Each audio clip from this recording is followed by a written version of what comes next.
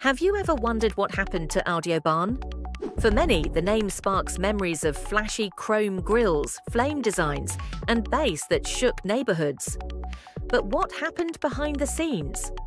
In the late 90s and early 2000s, Audiobahn dominated car audio.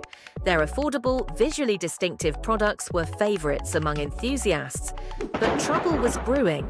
Overproduction led to warehouses full of unsold inventory.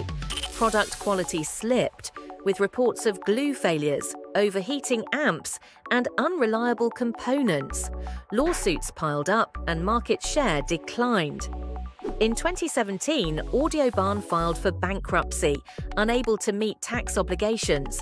But the most shocking chapter came in 2019, when the company's president was implicated in a massive drug smuggling operation.